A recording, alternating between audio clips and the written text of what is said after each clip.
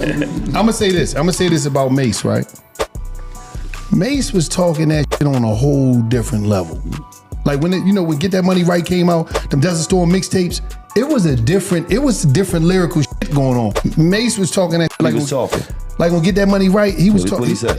He said, when you a good fella, you get cheddar for your work. Cheddar for your work. Rock Versace leather shirts when you a girl that hurt. I'ma cruise around the world with a mean golden girl.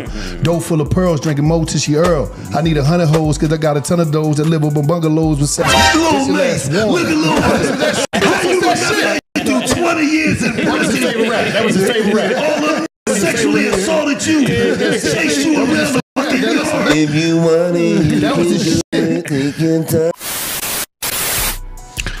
So it was just like this whole live boss rap shit.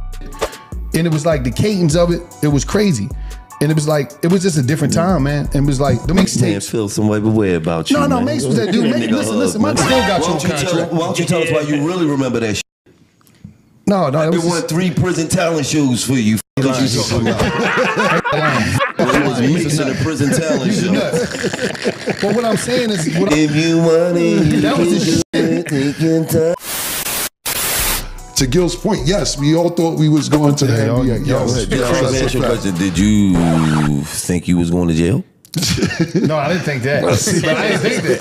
But you did. I didn't think that. But at the end of the day, give you money. That was his shit.